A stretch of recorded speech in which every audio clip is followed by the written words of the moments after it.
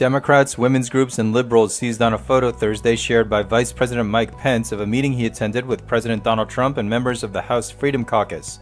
The photo featured no women, even though lawmakers were discussing Republicans' health reform proposal, and members of the House Freedom Caucus want to strip a requirement that health insurance plans cover essential benefits, including coverage for maternity services. Vice President Pence tweeted, "Appreciated joining at POTUS for meeting with the Freedom Caucus again today. This is it. #pass the bill." Senator Patty Murray fired off an ironic tweet, making that point a rare look inside the GOP's Women's Health Caucus.